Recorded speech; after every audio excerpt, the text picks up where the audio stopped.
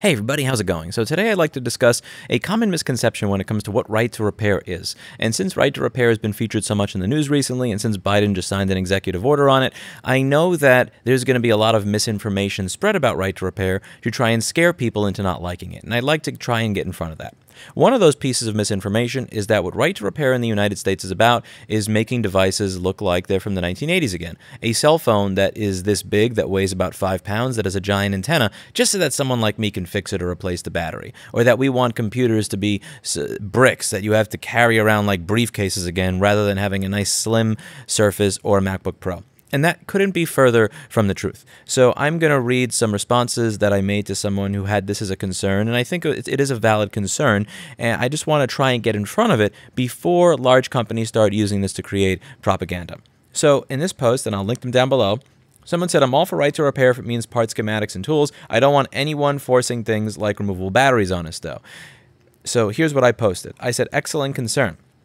I have discussed this before. I do not support a right to repair that forces manufacturers to change how they design the device to this degree.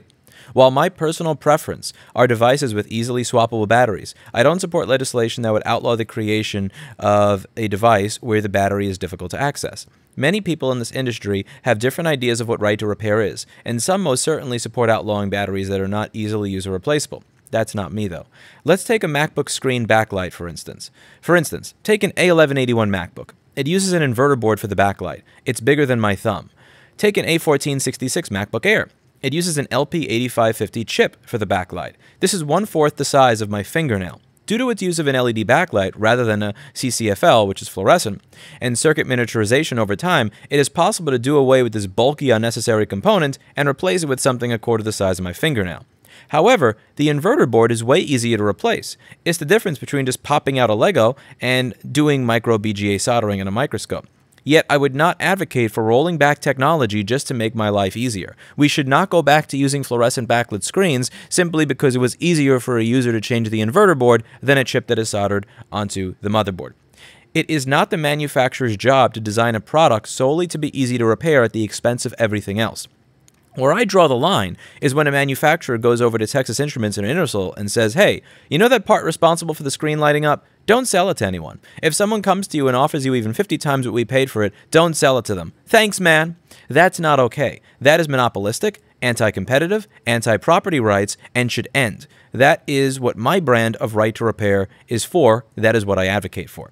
Same thing when it comes to screen repair. I much prefer how easy it is to change the screen on, let's say, a ThinkPad T520. A few screws and you're done, versus on modern MacBooks where you are stuck taking apart adhesed together layers, and if you mess up on any of them, the screen looks like crap. Yet figuring out how to do this properly is my responsibility and my job.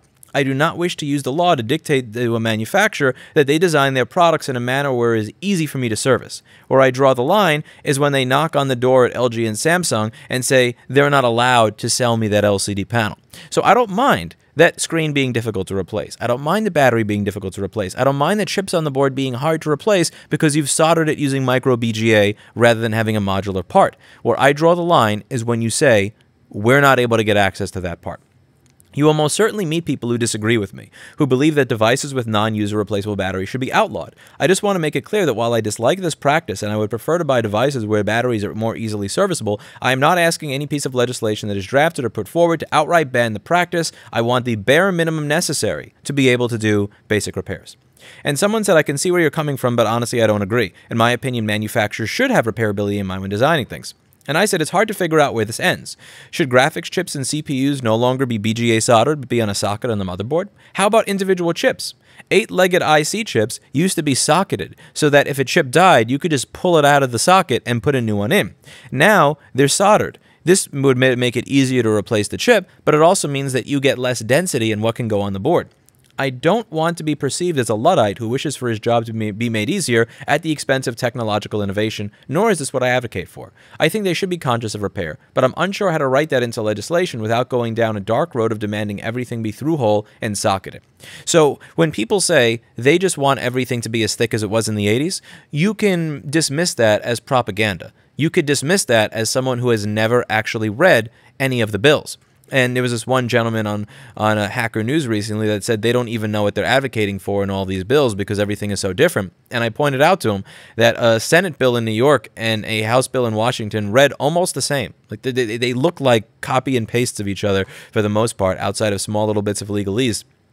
Another person on Hacker News had said, I would not support anything that added a microgram to my iPhone or MacBook to give up even one tiny feature, or even give up one tiny feature to support the fraction of people who can do repairs.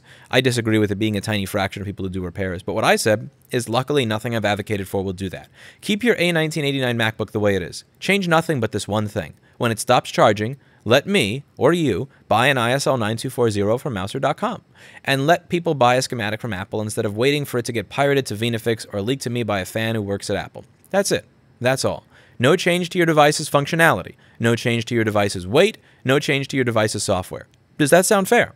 I really do want to engage with people who have concerns about what right to repair might do to their devices. I want to learn your concerns, and I want to learn how to ensure that right to repair bills as they are drafted never inconvenience you or lower the quality of the devices you use. I want to learn how to create messaging that makes it clear that that is my goal.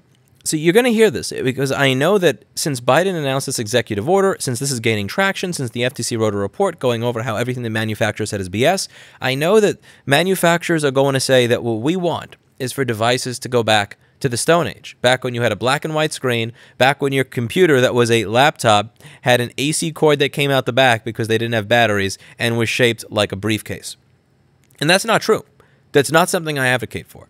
In other parts of the world, I know in Europe, they have a brand of right to repair where they say you must have this charge port on this phone. You must have designed the device in this way. I'm not going down that road because when you open that particular Pandora's box, it's very difficult to figure out where to stop.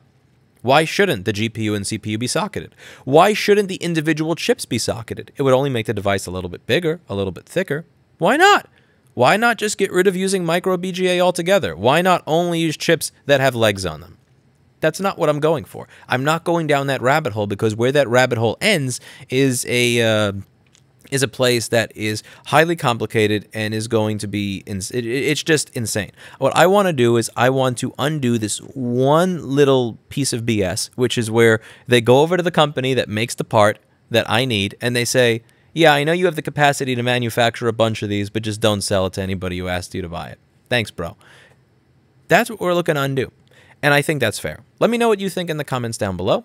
That's it for today. And as always, I hope you learned something. And if you see someone spreading this type of BS, can you just do me a favor and make sure that you reply to it and explain what we're actually advocating for? There are lots of movements nowadays where they will get co-opted by people who have their own agenda. And they will, and what people who are against that movement will do is they will point out the worst person or the worst advocate within that movement who's saying the craziest thing and make sure that that voice is amplified above all the others so that nobody is for it. And it's really important to me with right to repair that what we're asking for be very reasonable, be something that does not inconvenience or damage the consumer's experience in any way. And I think this is very fair. So let me know what you think.